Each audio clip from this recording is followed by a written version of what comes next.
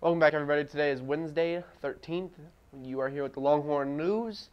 And first up, we have the PSAT exam, and now on to Alex's special.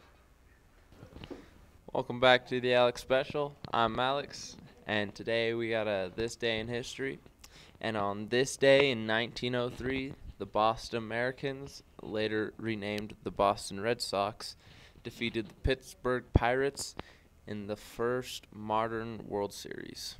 Now on to World News. Welcome back to World News. First thing up, we got John Gordon resigns as the Raiders head coach. Now until lunch.